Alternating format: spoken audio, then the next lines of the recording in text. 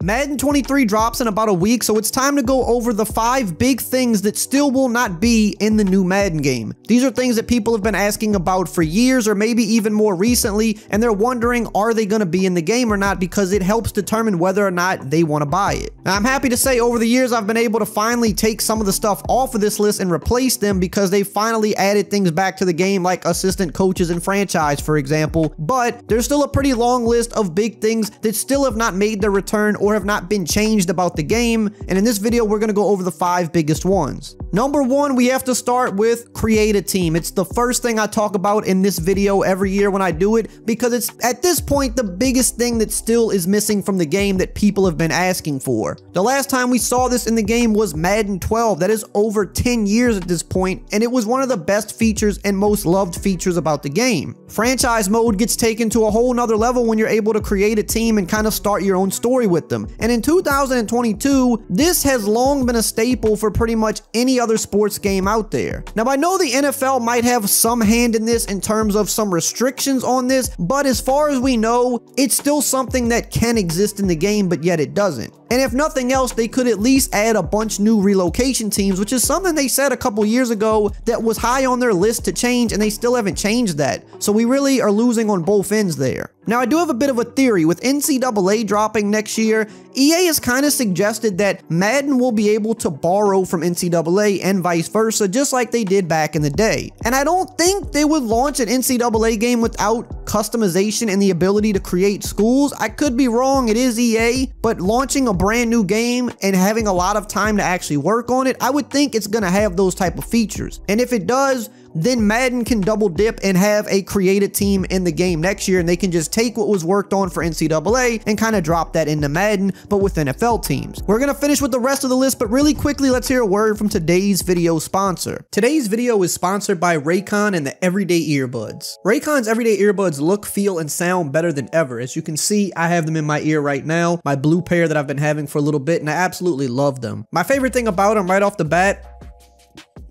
they don't move. They stay in your ear no matter what, which is a problem I've had with plenty of other earbuds on the market. Another thing I love about Raycon's Everyday Earbuds is the quality. They've managed to deliver quality audio at half the price of other premium audio brands out there. It's no wonder Raycon's Everyday Earbuds have over 50,000 5-star reviews. They're good. I also love the earbud design. Raycon's intelligently designed earbuds have been specifically modified through countless design iterations to seamlessly fit the curvature of the human ear, big or small, so they don't hurt after listening for extended periods of times, and the best part, they don't fall out. This is why I love to use them when I'm jogging, working out, or even playing basketball out back behind my house. I also love their durability. They're sweat and water resistant. If you forget them outside in the rain or you accidentally drop them into a pool or puddle, you'll be alright. And they also offer a great battery life, 8 hours of playtime and 32-hour battery life on the charging case. Click the link in the description box or go to buyraycon.com/RayWeather to get 15% off of your Raycon purchase. With your everyday earbud purchase, you get a pair of the everyday wireless earbuds plus 5 of the silicone gel tips to help fit in any ear, plus you get the charging case for on-the-go charging plus 1 charging cable cord. Again, click the link in the description box below or go to buyraycon.com/RayWeather to get 15% off of your Raycon purchase. Number 2, new announcers.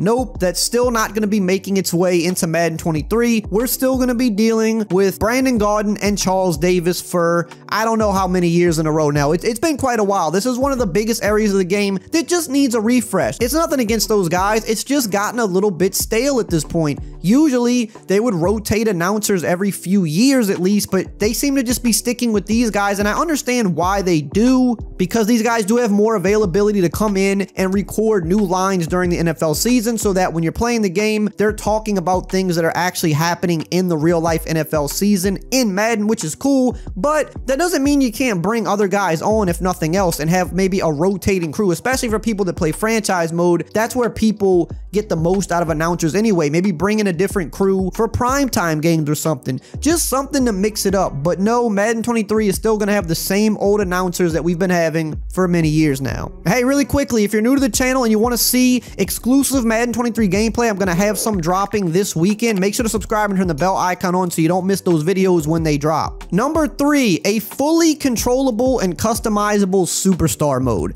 That's still not returning yet in Madden. We still have Face of the Franchise, which in my opinion, I've said on this channel every year, is probably the worst mode in the game. It just hasn't quite really delivered in my opinion. The first year it was okay. It was the first iteration of the mode. It wasn't crazy, but it was a return to some type of a career mode, so it wasn't that bad. But ever since then, it's only really gotten worse. And this year for Madden 23, they've really kind of dialed a lot of it back. They've taken a lot of the cutscenes away, which is kind of the whole point of the mode. Even though some people don't like them, if Face of the Franchise is supposed to be a career/story mode, then you kind of need the cutscenes. So they cut that back and they said they want you to just get to the game and play faster, which is cool. But if that's the case, you really need to go the superstar mode route and have more customization and allow people to control any player they want. You still can only control 5 players, and when you look back at the older games, you control any player, and that's what people want to do. Now again, much like Create a Team, I do think this is one of those things that could possibly be changing next year, even more so than Create a Team, because NCAA had a very big focus